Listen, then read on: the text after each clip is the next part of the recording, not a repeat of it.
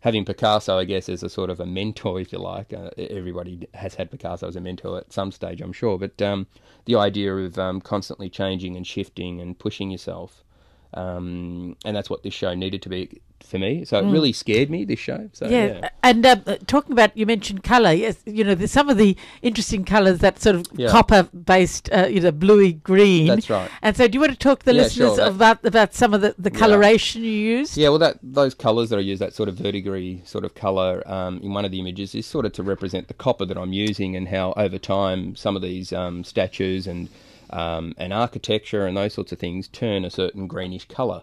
And it gives it a sense of metal, if you like, and it's really malleable and can be pushed around. So hopefully that comes through on the image. And then some of the others, I've used colours like sanguine colours of blood and earth.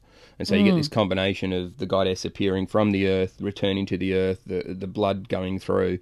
And so the sanguine, which is a really beautiful, rich French ink, and really dense. And so I was able to push that through. So and then other times, the really in the most iconic image, I guess, in the show, Athena's just in a black and white sort of image, really stark, and really trying to make her look like a logo, if you like, because she's and the images are big. They're not like some of the dry points are intimate, but a lot of the dry points in this show are quite large. I guess 4 dry point plates. Some of them are around 800 by 900 centimeters, which is quite large for a dry point, I guess. And so the colours were chosen to create a certain feeling, and hopefully some of the images, for instance, resonate in a sort of a memory, because we all have a memory of these things. We go to the Metropolitan Museum and we have a memory of what it felt like to be in there, and we don't remember necessarily all the different things that we saw in there, but we have a feeling and a memory. And in those places too, time and space seems to be locked into a vacuum, and you always end up Deborah and I always end up leaving the place exhausted and mentally fatigued, and then we go back again. So we spent the Met's open till late evening, so we would spend our evenings at the Met after spending the day doing the daytime stuff. We would then, spend the evenings at the Met until very late, and also the idea too. Some of the images in the show have followed through on the postcard images. So I think yes, this is what I want to next talk about. The next sort of series of things which was this mixed media. Like you have all these postcards. That's right. Then they're framed. So on the most basic level, you would say, before going into detail, they are old postcards. Yep. Arranged by you and framed. Exactly. They are, some of them date back to 1890. And some of them, so most of them were picked up in New York at flea markets. And, the show's called New York Found, and it's about, the inspiration that I found in New York, but also objects like envelopes and postcards that I found in New York. And the postcards themselves was a series that I started a few years ago now.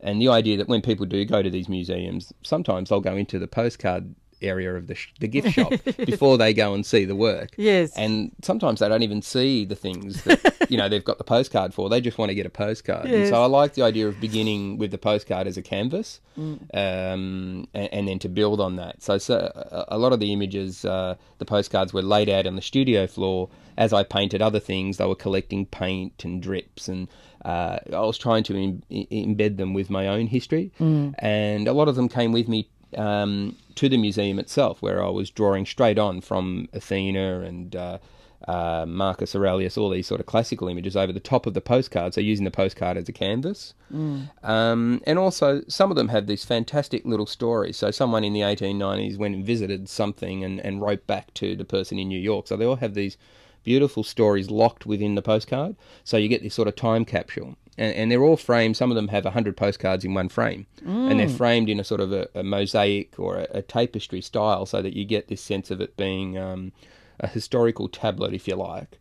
and containing everything from popular culture. So one of the postcards actually has Clint Eastwood drawn in it, and combining that with really classical, deeply meaningful images of classical gods. Some of the postcards are personal to me, so some of them have been sent to me, some of them have been given to me, and most of them were purchased in New York, so they had these beautiful stamps on them. and which, of course, with emails is becoming an historical artifact. Yeah, because yes, exactly. We send so many things by email these days. Yes, yeah, and it's become a lost art, hasn't it? And I guess in a way that plays with the idea of the artifact and the modern artifact, and the postcard as a lost artifact, and they're framed in a very deep box frame, which could be seen flat. You could put this frame on your table and look down on it, and it would still work. So they're kind of framed the same way you would see them in a museum. So they're really deeply set within a box frame, which hopefully gives them another point of interest. And then, of course, there was the envelope. The box of envelopes that I found, the bag of envelopes that I found on Fifth Avenue that kind of relate to that as well. Yes, that was funny. Do you want to tell that story? Yeah, sure. And then we might play, just as a break, play another Pavarotti, but tell the story about what you found on the streets. Yeah, so so this all started with the cityscapes in New York, and one day I was going to draw the Flatiron Building onto one of the copper plates, and as I was walking down Fifth Avenue heading to the Flatiron, there was a bin with a plastic bag right next to it on the floor. And I looked down on it, and I'm always picking things up around New York and sticking them in my journal. There was a bag full of beautiful rag-papered envelopes. So they looked like they were made out of that beautiful French paper that I used to print on, the Valenage, which is a French paper. And it looked like exactly the same sort of material. So I thought this would be beautiful to draw on. And it was somebody practicing their wedding invitation, sort of. And as they failed, they would throw out the ones that weren't working, obviously. And I thought, these are going to be perfect. So I picked them all up and took them into the Met and did sketches over the top. And and of course, I'm thinking, after having been to New York many times and lived there, what sort of detritus was on those envelopes? Little rat droppings or something. I mean, so. It's God, it's awful in a way, because you actually took them out of the bin, didn't you? Oh, I did. It's really funny because recently in Melbourne, a very lovely collector of my work, a very sophisticated woman, actually was walking up towards the city where we live, and she actually saw me in a dumpster pulling things out of the dumpster.